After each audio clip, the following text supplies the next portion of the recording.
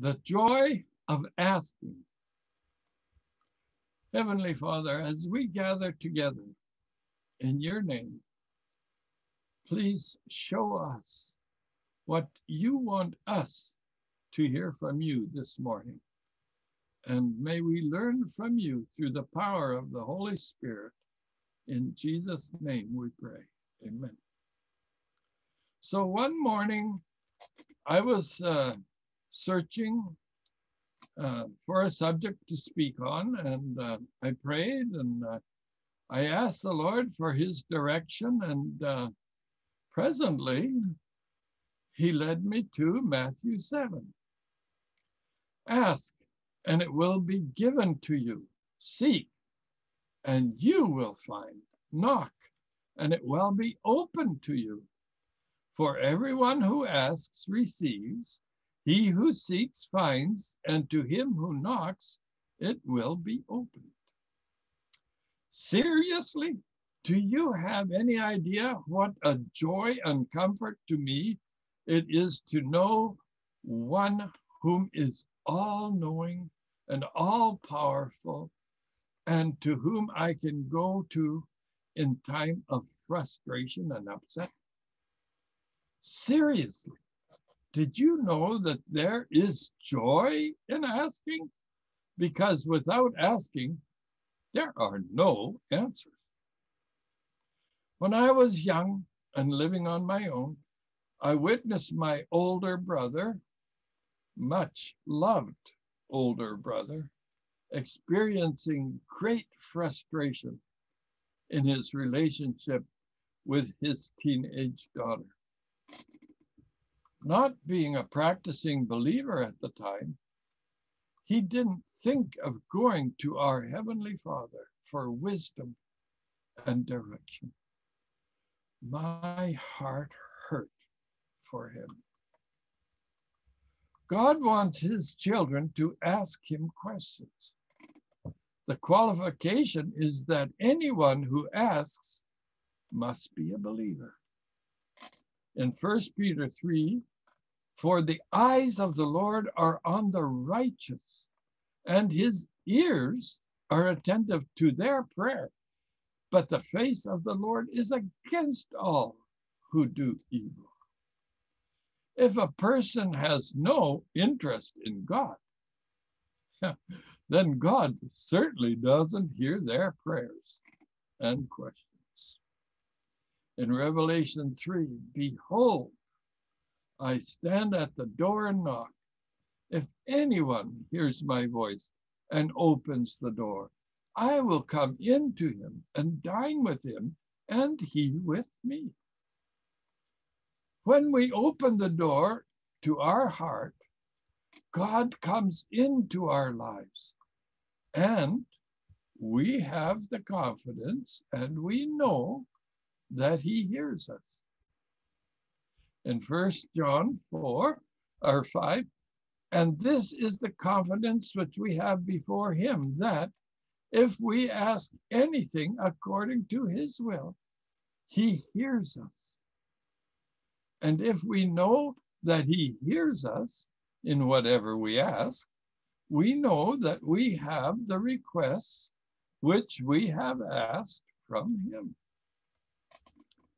Now, that is exciting.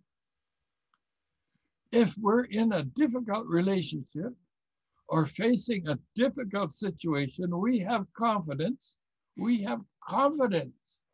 that God hears us when we ask for his guidance and for his leading and for his healing and for his direction. He gives it to us through the work of the Holy Spirit.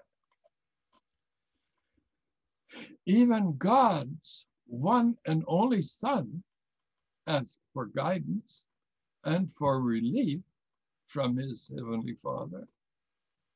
However, Jesus was committed to doing the will of the Father at the same time.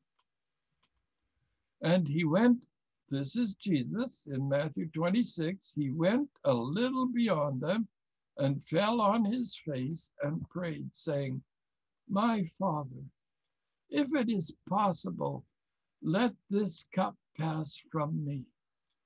Yet, not as I will, but as thou wilt. We can ask anything of our God. However, we must ask with the right attitude and with the right motives. In James 4, you ask and do not receive because you ask with the wrong motives, so that you may spend it on your pleasures. If, for example, one is down in Las Vegas, by the way, the central of the US, and he asks God for that big jackpot he's working on, don't expect him to answer in the way you're hoping for. If we are believers and call Jesus our Lord, we must obey him. Otherwise, we are just mouthing, just speaking words. And Luke 6, and why do you call me Lord, Lord, and do not do what I say? If we are believers in Jesus and all that he has done for us, then we ask God in the name of his Son, as Jesus himself said in John 14, whatever you ask in my name, that will I do, that the Father may be glorified in the Son. If you ask anything in my name, I will do it. And John 15, you did not choose me, but I choose you and appointed you that you should go and bear fruit, and that your fruit should remain. And whatever you ask of the Father in my name, he may give it you. That's why we always end our prayers saying, in the name of Jesus, we ask. As we just read in the above verses, our asking should be for the purposes of bearing fruit in our lives and in the lives of others. The fruit of increased faith, the fruit of a closer walk with him, the fruit of growth and spiritual maturity in ourselves and in those around us, those we come in contact with. The fruit of helping others, bearing one another's burdens.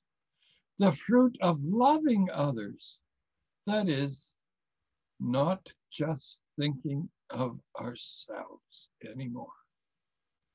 The fruit of drawing others into a personal relationship with Jesus. In John 16, we read, truly, truly, I say to you, if you shall ask the Father for anything, he will give it to you in my name. Until now, you have asked for nothing in my name. Ask, and you will receive, that your joy may be full.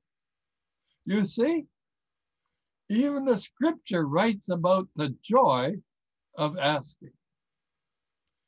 In our living from day to day, we see God answering the questions we are asking. We give joyful thanks to our Heavenly Father, even as Geraldo and Khaleesi did today. Hallelujah. Yeah, Ephesians 5, always giving thanks for all things in the name of our Lord Jesus Christ to God. Colossians 3, and whatever you do in word or deed, Do all in the name of the Lord Jesus, giving thanks through him to God the Father. Ephesians 5, always giving thanks for all things in the name of our Lord Jesus Christ to God. One big thing that I learned from my friend Art Ward is to give thanks when we ask, even before God has given his answer to us. We give thanks before. In Colossians 3, whatever you do in the word or deed, do all in the name of the Lord Jesus, giving thanks through him to God the Father. The apostles did. They did what they taught. Paul writes in Romans 1, first, I thank my God through Jesus Christ for you all, because your faith is being proclaimed throughout the whole world. In walking closer to God and his Son, Jesus, we find that indeed our faith is also growing, like asking God in faith to move mountains. There are many, many kinds of mountains. Even the mountains in our lives that we do not see any way of overcoming. Even those that might make us pull our hair out at times. God can move them out of our way.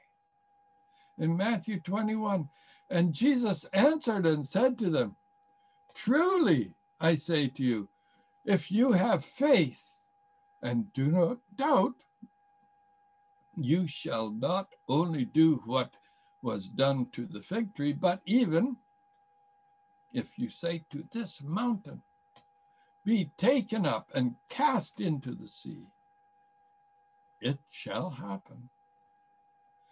And all things you ask in prayer, believing, you shall receive. In James 5, the effective, fervent prayer of a righteous man can accomplish much. I love that verse. The effective, fervent prayer of a righteous man can accomplish much. Elijah was a man, and he had a nature just like ours, and he prayed that it might not rain. And it did not rain on the earth for 3 years and 6 months. Can you imagine Langley without rain for 3 years and 6 months? And he prayed again, and the sky poured rain, and the earth produced its fruit. When we come to our Heavenly Father with our petitions, it is incumbent upon us to ask with specifics in mind and to avoid generalities. In Luke 11, now suppose one of your fathers is asked by his son for a fish. Will he not give him a snake instead of a fish? Will he? Or if he asks for an egg, he will not give him a scorpion, will he? Notice that the son, in the example Jesus gave, did not just come and say that he was hungry, but that he asked for a specific, a fish, and he asked for an egg. He was asking specifically. When we ask for healing for the sick and the ailing, we must pray for them by name and ask for the healing of the ailments that they are suffering. If we know the names of the frontline workers in this time of COVID-19, we should mention them. When praying for the salvation of unbelievers, and we know some, we should use their names. James 5, is anyone among you sick?